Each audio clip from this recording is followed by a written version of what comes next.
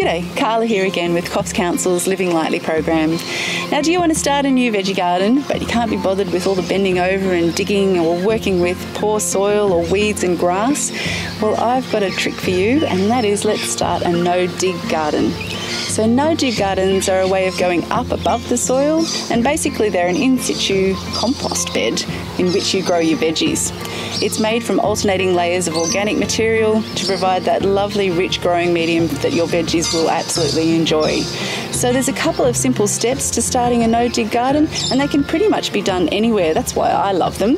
You can put them on, like I said, weedy ground or hard compacted soil, and you can even build them on concrete. They're great because you're not digging into the soil and disturbing that soil structure, and as they break down, not only do they provide a great growing medium like I mentioned for your veggies, but they also improve and nourish the soil below them as well. So ways to do this are really simple, and let's start by getting your edging sorted. So edging can include anything you've got laying around the house, maybe some old bricks or some rocks or tree trunks or something like that, or branches, some recycled timber. I would stay away from treated timber or lead painted timber because you don't want those nasties in your garden. And then you've basically got to prepare the ground. So if you're doing it on concrete, I would just suggest maybe leaving some drainage gaps in that edging first of all, putting down a coarse layer of perhaps gravel or tree prunings to start off with.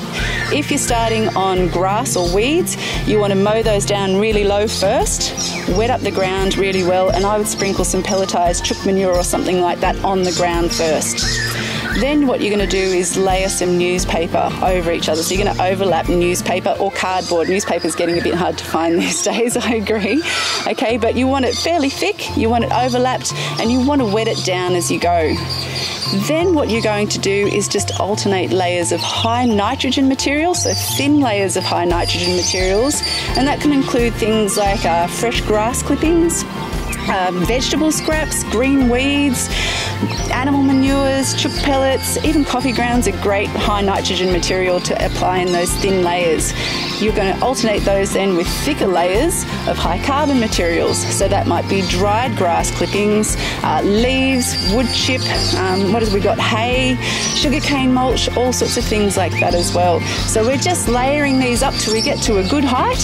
The top layer, you want to be a nice thick layer of that carbon material, and then you've got to choose whether you either want to put some growing medium on top of that. You'll need about 10 centimetres of growing medium, and that might just be, I don't know, some aged compost or some imported soil or something like that that you've got laying around. Or even better still, I find you can just make little holes in that top carbon layer, pop a bit of growing medium in there and put your seedlings in those holes.